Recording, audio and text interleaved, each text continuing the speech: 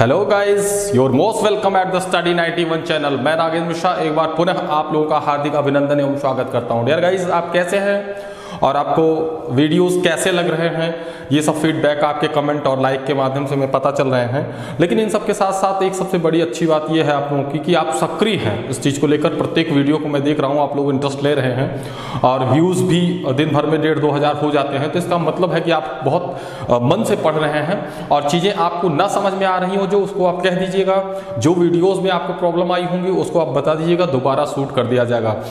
खासकर अभी तक अगर आपके टीईटी के सिलेबस के अकॉर्डिंग देखा जाए तो बेसिकली जितने महत्वपूर्ण टॉपिक थे उन पर हम लोगों की बातें हो चुकी हैं। और सबसे बड़ी खासी बात यह है कि वो सारे महत्वपूर्ण टॉपिक पढ़ाए जा चुके हैं जिनको आप बहुत परेशान थे जिन टॉपिक्स को लेकर, वो चाहे कोहलबर्ग हो चाहे वाइगॉत्स्की हो। और इन सब के साथ साथ आप लोगों को एक मैं बिल्कुल खुली छूट दे रहा हूँ कि आपको जो साइकोलॉजी का ऐसा टॉपिक जो आपके विषय वस्तु से महत्वपूर्ण लगता हो और लग रहा हो कि सर ने अभी तक इसको नहीं पढ़ाया है, तो आप मुझे कमेंट के माध्यम से सूचित कर सकते हैं। मैं आगामी 2-3 दिनों में उस टॉपिक्स को पढ़ा दूंगा। अदरवाइज मैं अपने अकॉर्डिंग तो आप लोगों को पढ़ा ही रहा हूं। डियर गाइस, इन सब के साथ साथ जिनके पास नोट्स नहीं हैं वो नोट्स अपना वेबसाइट से डाउनलोड कर लें, उसको आप लोग पढ़ते रहें। उससे आपकी सारी समस्याएं सॉल्व हो जाएंगी और जिस प्रकार की भी दिक्कतें आ रही हैं वो उन दिक्कतों का निदान हो जाएगा, उनकी समस्याओं का उपचार हो जाएगा। इसलिए बिना समय जाया किए अब हम लोग आते हैं आज के अपने टॉपिक पर, जो कि आज का टॉपिक है हमारा। डियर गाइस, आज का हमारा टॉपिक है अभिवृत्ति एवं अभिक्षमता। क्या है अभिवृत्ति और क्या है अभिक्षमता इत्यादि पहलुओं पे बात हमारी होगी। पहले हम एक एक चीजें करके समझेंगे। सबसे पहले हम अभिवृत्ति को समझेंगे और फिर उसके बाद हम लोग अभिक्षमता पर बात करेंगे। डियर गाइस, अभिवृत्ति जो होता है इसको हम लोग इंग्लिश में एप्टीट्यूड कहते हैं। कभी कभी क्या होता है हम लोग एप्टीट्यूड और एप्टीट्यूड में बिल्कुल अंतर समझ नहीं पाते। सबसे पहला हमारा टॉपिक है जो है इसको हम लोग कहते हैं अभिवृत्ति, जिसे हम लोग कहते हैं एटीट्यूड। और ये एटीट्यूड जो होता है इसी अभिवृत्ति को हम लोग दूसरे शब्दों में मनोवृत्ति भी कहते हैं। क्या कहते हैं? मनोवृत्ति कहते हैं। तो ध्यान दीजिएगा, कभी कभी क्या होता है एग्जाम में आपके टर्म चेंज कर देते हैं और ये टर्म ही जो है आपको परेशान करने लगते हैं। जबकि अभिक्षमता दूसरा आपका टॉपिक है जिसे हम लोग कहते हैं एप्टीट्यूड। डियर गाइस, अभिवृत्ति और अभिक्षमता में क्या अंतर है, ये कैसे हम समझेंगे, इन सब चीज़ों को हम लोग स्टार्ट करते हैं। और सबसे पहली बात क्या है, मनोवृत्ति क्या होती है। अभी आपके मन में आ रहा होगा सर ये मनोवृत्ति क्या है। तो डियर गाइस, मनोवृत्ति जो होती है यह हमारे मन के विचारों से संबंधित होता है, जो क्या होता है वर्तमान वातावरण से संबंधित होता है। क्या होता है? वर्तमान वातावरण से संबंधित होता है, जिसको हम लोग कहते हैं, कह सकते हैं कि यह क्या है, यह एक मनोसामाजिक अवधारणा है। क्या है? मनोसामाजिक अवधारणा है। अभी हम लोगों की बात बेसिकली किस पर हो रही है? अभिवृत्ति पे बात हो रही है और इसको समझने के बाद हम लोग अभिक्षमता पर बातें करेंगे। जो हम लोग बात हो रही है कि यह क्या है, मनोवृत्ति जो है मनोसामाजिक अवधारणा है। निश्चित तरीके से आपके मन में एक प्रश्न चल रहा होगा, सर ये मनोसामाजिक अवधारणा कैसे है। डियर गाइस, मैं बताना चाहूंगा कि मनोवृत्ति या अभिवृत्ति का जन्म जो होता है या यह जो इसका जो विकास होता है यह क्या होता है, एक निश्चित वातावरण में होता है। क्या होता है? एक निश्चित वातावरण में होता है और जिस प्रकार का वातावरण होता है उस प्रकार का हमारी मनोवृत्ति का विकास होता है। दो चीजें यहाँ पे आप जानते रहिएगा। पहले तो आपसे सीधे क्वेश्चन कर सकता है कि अभिवृत्ति किस प्रकार की अवधारणा है। तो अभिवृत्ति क्या है? एक मनोसामाजिक अवधारणा है, साइको सोशल कॉन्सेप्ट है। इसे हम लोग क्या कहते हैं? साइको सोशल कॉन्सेप्ट करते हैं। और इसे मनोसामाजिक अवधारणा क्यों कहते हैं, समझने की कोशिश करिएगा थोड़ा सा। इसको इसलिए हम लोग मनोसामाजिक अवधारणा करते हैं क्योंकि किसी भी प्रकार की मनोवृत्ति या किसी प्रकार के विचारों का जो प्रभाव होता है वह एक निश्चित सामाजिक वातावरण में होता है। इसी के कारण हम लोग इसे क्या कहते हैं? मनोसामाजिक अवधारणा कहते हैं। अब आपके मन में आ रहा होगा सर ये कैसे मनोसामाजिक अवधारणा निश्चित वातावरण होता है। तो डियर गाइस, आप ऐसे समझिए कि बाल विकास को प्रभावित करने वाले कारक, जो चैप्टर मैंने आपको पढ़ाया था तो मैंने बताया था कि बाल विकास को प्रभावित करने वाले कारकों में 2 कारक सबसे महत्वपूर्ण होते हैं, जिसे वुडवर्थ ने भी बहुत महत्वपूर्ण माना है। पहला महत्वपूर्ण कारक है आपका वंशानुक्रम और दूसरा आपका जो कारक है वो है वातावरण।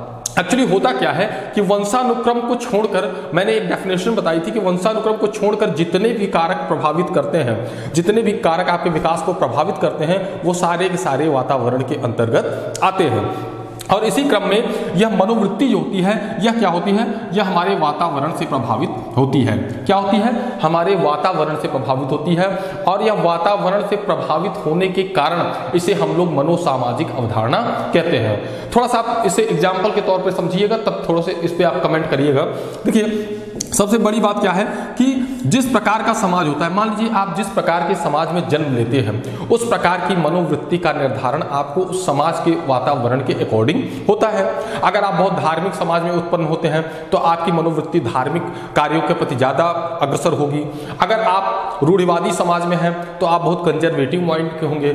आप बहुत प्रगतिशील समाज में हैं तो आपका माइंड क्या होगा, बहुत ही प्रोग्रेसिव होगा, बहुत ही इनोवेटिव माइंड का होगा, अर्थात आप नवाचार जैसी चीज़ों को क्या करेंगे, एक्सेप्ट करेंगे। तो यहां पे सबसे बड़ी बात क्या होती है, अगर सामान्य अर्थों में देखें तो समाज क्या होता है, समाज मुख्यतः दो प्रकार का होता है। कौन कौन सा, पहला होता है रूढ़िवादी समाज। ये डियर गाइस जो रूढ़िवादी समाज होता है यहाँ पे हमारा विचार क्या होता है, रूढ़िवादी परंपराओं से क्या होता है, जकड़ा रहता है। इस कारण हम लोग इसे रूढ़िवादी समाज कहते हैं। जबकि एक प्रकार का समाज था प्रगतिशील समाज की बात होती है, जहाँ पे क्या होता है, लोग प्रगतिशील समाज यहाँ पे लिखना चाहिए था, ठीक है।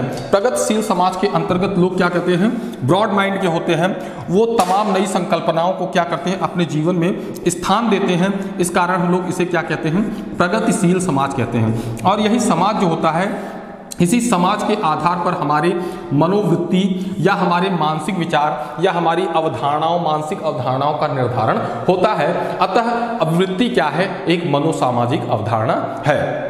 अगर हम नेक्स्ट इस पे पैटर्न पे बात करते हैं, अगर इसकी डेफिनेशन की बात करते हैं, इसकी डेफिनेशन की अगर बात करें कि इसकी परिभाषा अगर हम कहें तो क्या होगा, तो आप परिभाषा के तौर पर एक बात जान लीजिएगा।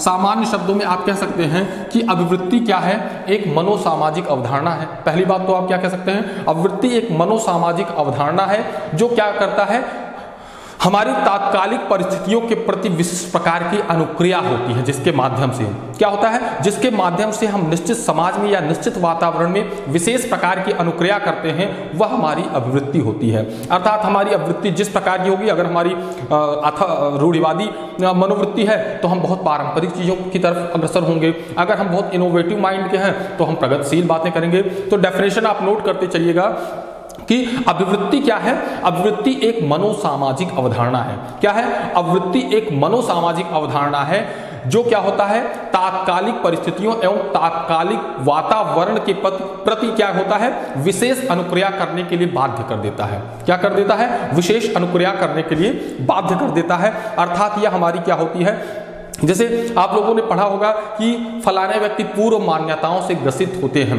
पूर्व मान्यताओं से ग्रसित होने का मतलब है कि हम एक मेंटली सेटअप बहुत पहले ही बना लेते हैं कि अमुक चीज़ हमारे लिए लाभदायक है और अमुक चीज़ हमारे लिए हानिकारक है। तो किसी विषय वस्तु के लिए जो हानिकारक और लाभदायक की बात करते हैं, यह हमारी क्या होती है, मनोवृत्ति होती है। और मनोवृत्ति क्या होती है, इसकी एक अवधारणा और जानते रहिएगा। ये जो मनोवृत्ति होती है यह क्या होती है, पूर्व निर्धारित होती है। क्या होती है, पूर्व निर्धारित होती है। और पूर्व निर्धारित क्यों होगी, पूर्व निर्धारित इसलिए होगी क्योंकि यह हमारे इम्बॉर्निटी के साथ साथ हमारे तात्कालिक वातावरण का इस पर क्या होता है, इम्पैक्ट पड़ता है। क्या होता है, तात्कालिक वातावरण का क्या रहता है, प्रभाव रहता है। इस कारण हम लोग इसको कहते हैं कि तात्कालिक वातावरण का इम्पैक्ट या प्रभाव रहता है। इस कारण हम लोग कहते हैं यह एक मनोसामाजिक अवधारणा है।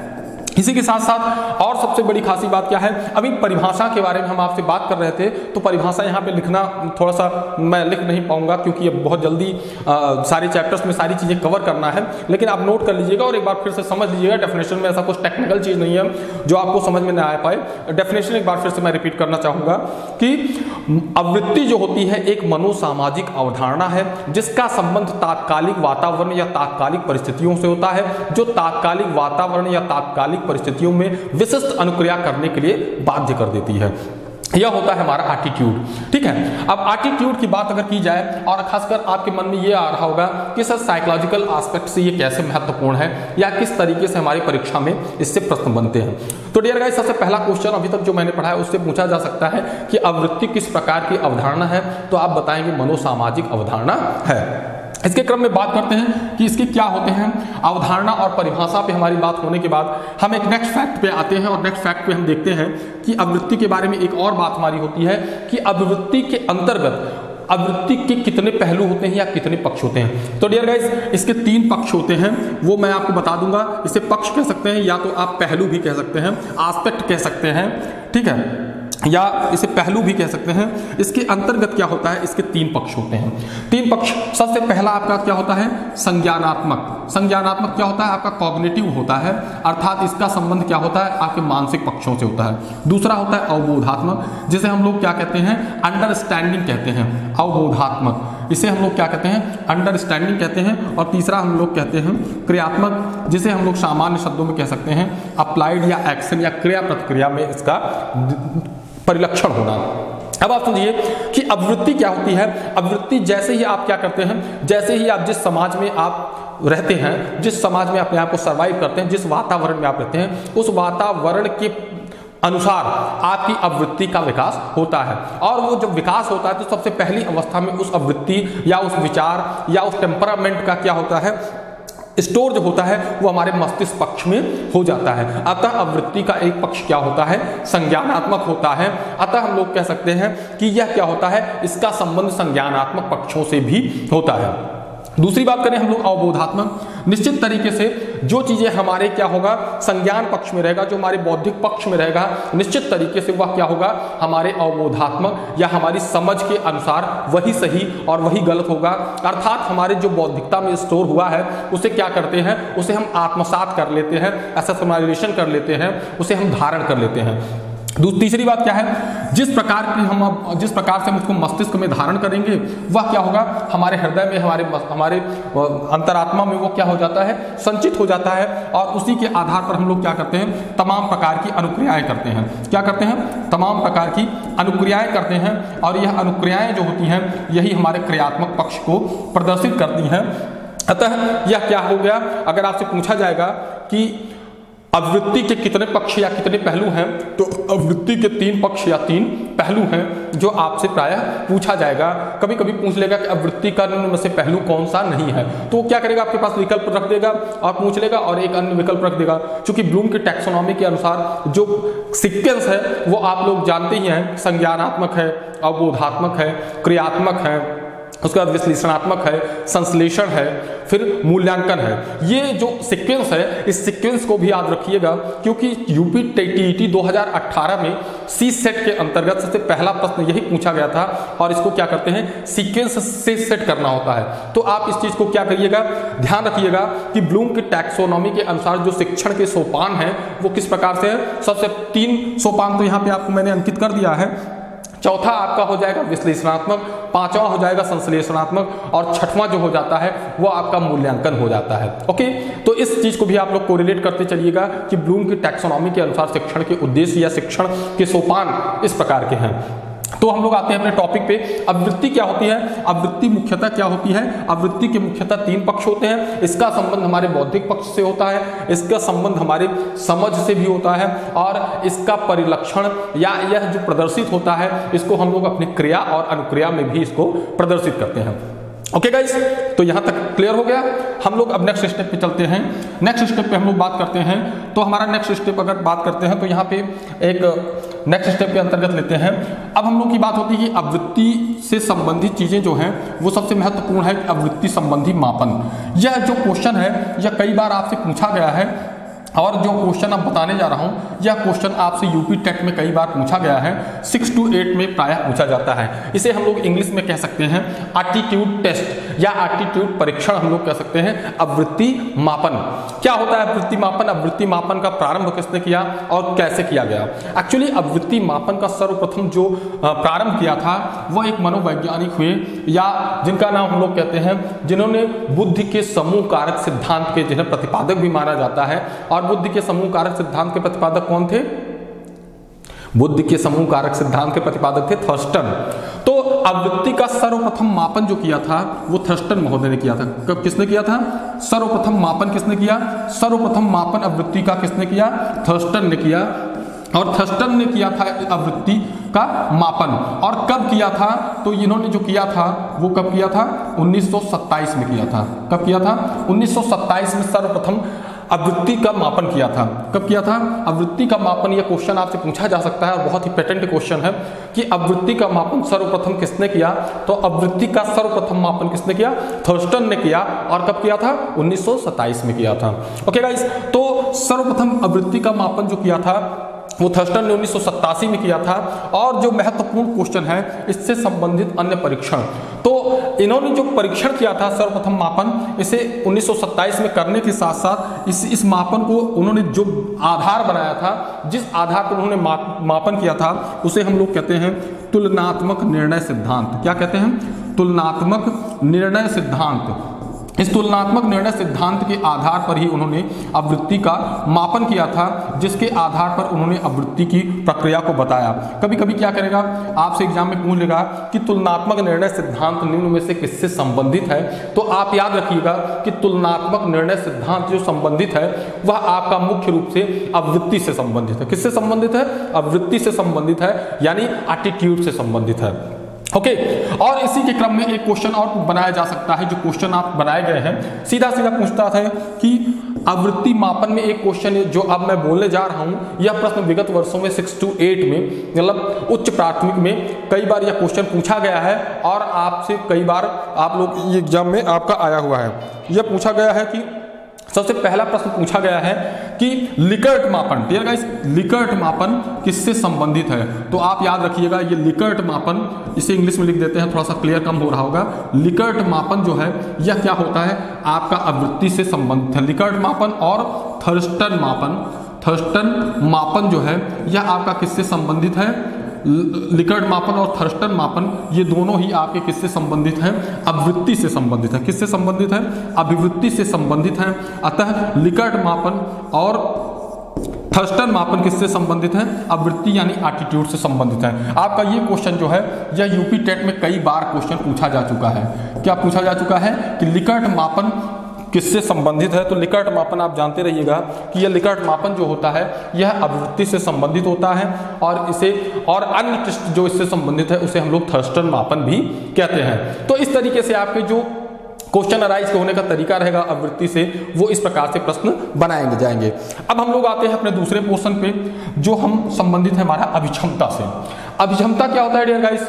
ये सबसे बड़ी बात ये होती है कि अभिवृत्ति और अभिक्षमता का भी बाद में हम लोग थोड़ा सा कंपैरेटिव स्टडी भी कर लेंगे, तो उससे हमें ये चीजें क्लियर समझ में आ जाएंगी। अब हम लोग बात करते हैं अभिक्षमता।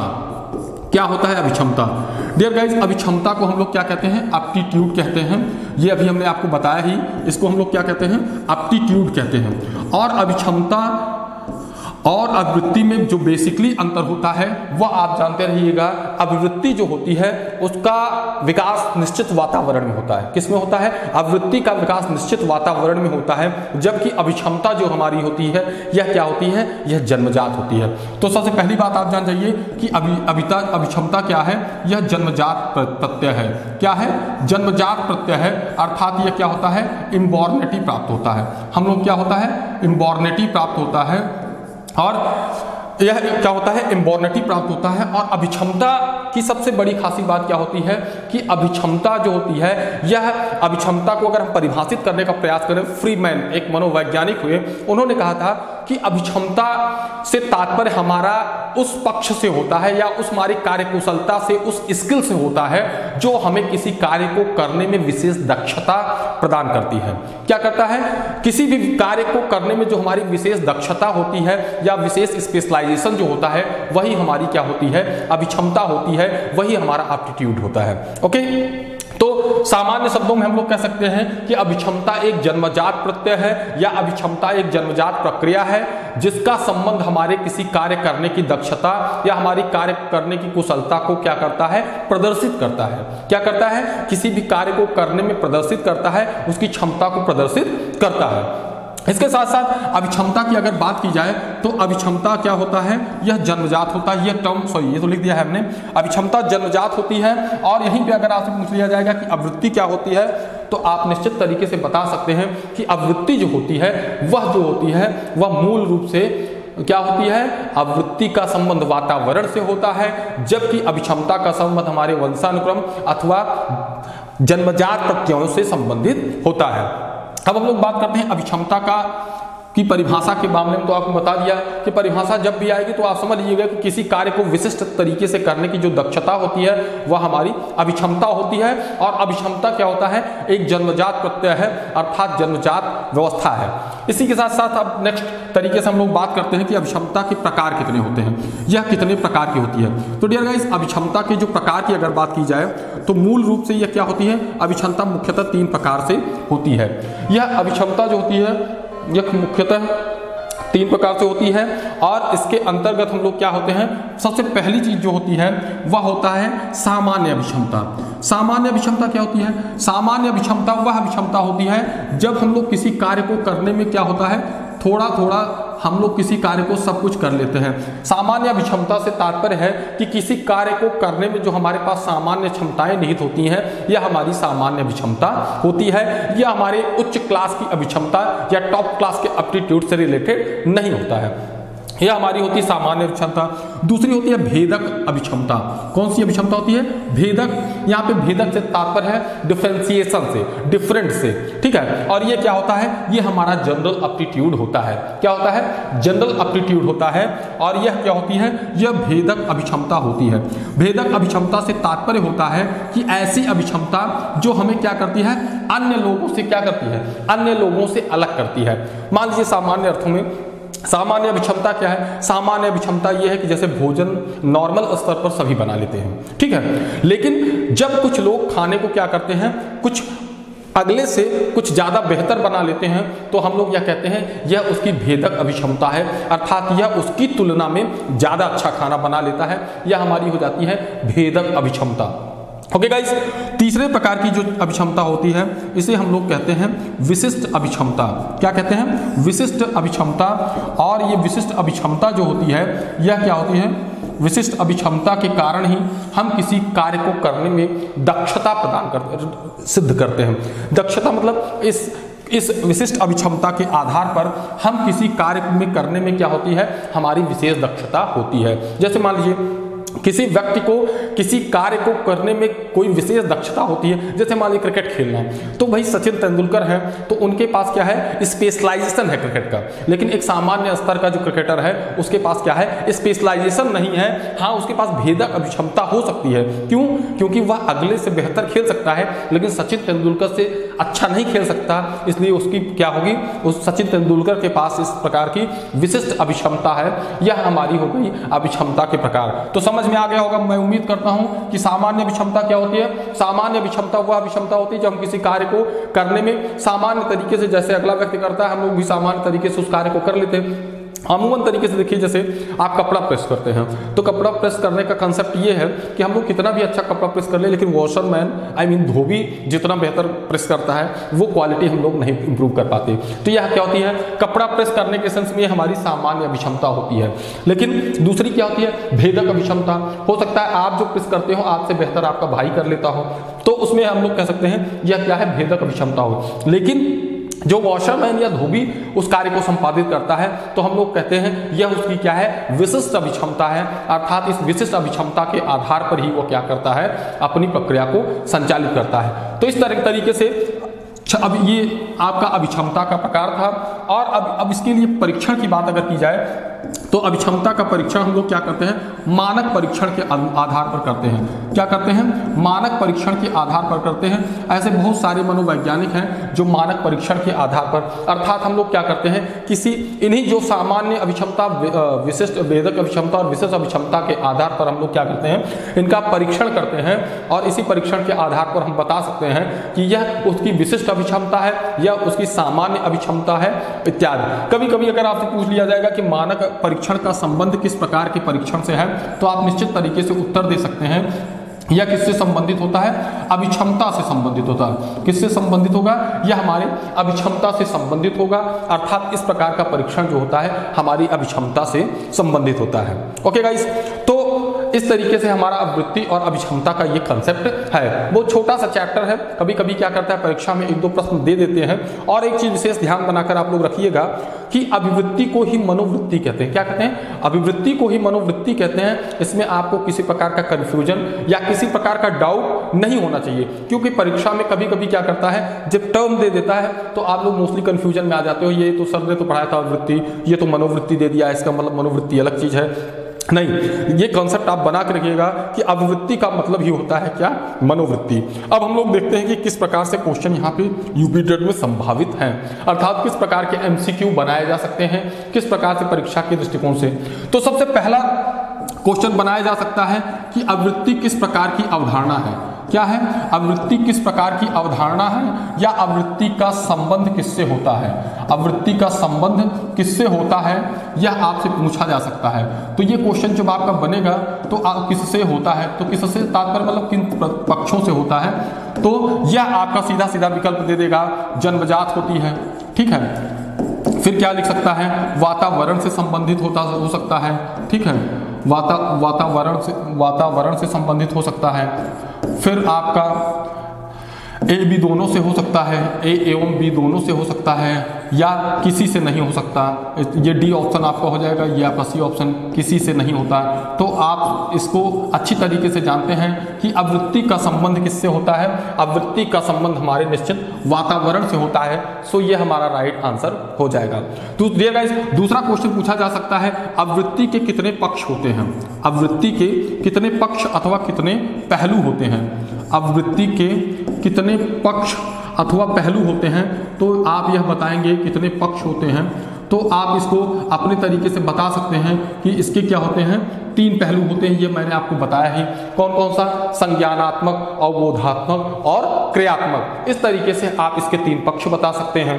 नेक्स्ट क्वेश्चन पूछा जा सकता है आपका, पूछा जा सकता है कि लिकर्ट मापन किससे संबंधित है। यह क्वेश्चन आपका आया हुआ है, बहुत ही स्पेशल क्वेश्चन है। लिकर्ट मापन किससे संबंधित है? तो क्या दे देगा? अभिक्षमता और अभिवृद्धि दे देगा, और प्रेरणा दे देगा, मूल प्रवृत्ति दे देगा। उसमें से आपको सजेस्ट करना होगा। ठीक है, तो इस तरीके से आपको इस तरीके से इन सब चीजों को बताना होगा। तो अब यह आपका किससे संबंधित होगा? लिकर्ट मापन किससे संबंधित होगा? तो यह आपका संबंधित होगा, यह किससे संबंधित होगा? यह संबंधित होगा आपका अभिवृत्ति से। लिकर्ट मापन पूछ लेगा किससे संबंधित होगा, तो यह आपका संबंधित किससे होगा? अभिवृत्ति से। फिर एक क्वेश्चन आपका बनाया जा सकता है, इससे संबंधित एक क्वेश्चन और बनाया जा सकता है कि वह कौन सा ऐसा प्रत्यय है, या सीधे सीधे घुमा के पूछा जा सकता है अभिक्षमता का संबंध होता है। सीधे सीधे पूछ लेगा अभिक्षमता का संबंध होता है। तो एक चीज मैंने आपको बताया है, यह बात एकदम बिल्कुल आप दिमाग में अपने रखिएगा कि अभिक्षमता का संबंध किससे होता है? यह जन्मजात होती है। क्या होती है? यह जन्मजात होती है। जबकि आवृत्ति क्या होती है? आवृत्ति का संबंध सीधे सीधे किससे होता है? यह आपके वातावरण से संबंधित होता है। किससे संबंधित होता है? वातावरण से संबंधित होता है। यह दोनों डिफरेंशिएशन आप निश्चित तरीके से याद करिएगा, तभी आप विभेदीकरण कर पाएंगे। या क्वेश्चन आपसे पूछ लेगा अभिक्षमता के प्रकार कितने होते हैं? अभिक्षमता के प्रकार कितने होते हैं? तो अभिक्षमता के प्रकार हमने आपको बताया कि अभिक्षमता कितने प्रकार की होती है। अभिक्षमता मुख्यतः 3 प्रकार की होती हैं, सामान्य अभिक्षमता, भेदक अभिक्षमता और विशिष्ट अभिक्षमता। इस प्रकार से अभिक्षमता जो हमारी होगी वह 3 प्रकार से होगी। अर्थात सामान्य शब्दों में कौन कौन सा? सामान्य, भेदक और विशिष्ट अभिक्षमता। या पूछ लेगा आवृत्ति का सर्वप्रथम मापन किसके द्वारा किया गया? तो आवृत्ति का सर्वप्रथम मापन जो किया गया था वो थर्स्टन द्वारा किया गया। और कब किया गया था? 1927 में किया गया। तो यह भी आपसे इस प्रकार से क्वेश्चन, ये 4-5 संभावित जो प्रश्न हैं यह बनाए जा सकते हैं। और इन सब के साथ साथ इन दोनों टर्म की समझ, इसलिए मैंने इस लेक्चर को बनाया कि इन दोनों के टर्म की समझ आपके पास होनी चाहिए। कभी कभी हम लोग क्या करते हैं, बहुत बड़ी गलती कर जाते हैं, अभिक्षमता को अभिवृत्ति समझ बैठते हैं और अभिवृत्ति को अभिक्षमता समझ बैठते हैं, और इसी कंफ्यूजन की स्थिति में हमारे क्वेश्चंस क्या होते हैं? गलत हो जाते हैं। तो डियर गाइस, इस तरीके से आपका ये आज का छोटा सा चैप्टर जो था वो संपन्न हुआ।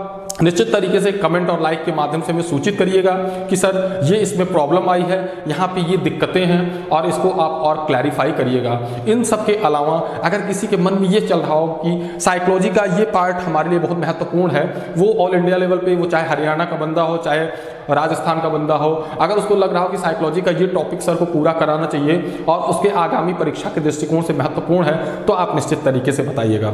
ओके दोस्तों, बहुत अच्छा लगा आप लोगों के साथ। बिल्कुल इसी तरीके से हमारे चैनल पर बने रहिए, सब्सक्राइब करते रहिए, लाइक करते रहिए, निश्चित तरीके से आपको बिल्कुल नए नए तरीके से। और इसके साथ साथ अभी से इन्फॉर्म कर देना चाहता हूँ कि संडे को आपके लिए मैंने एक विशेष स्पेशल टेस्ट रखा है, जिसमें 30 क्वेश्चन हमने आपके लिए बनाया है। 30 नहीं 20 क्वेश्चंस के सेट मैंने बनाए हैं और उस 20 क्वेश्चन के माध्यम से आप अपना असेसमेंट कर सकते हैं, जिसे अभी तक के हम संपूर्ण पाठ्यक्रम से उसको जोड़कर कोरिलेट करके मैंने बनाया है। और उसमें फैक्चुअल के साथ साथ कॉन्सेप्चुअल क्वेश्चंस भी मैंने बनाए हैं। ओके दोस्तों, जैसा भी लगा होगा आप बताइएगा। Thank you very much.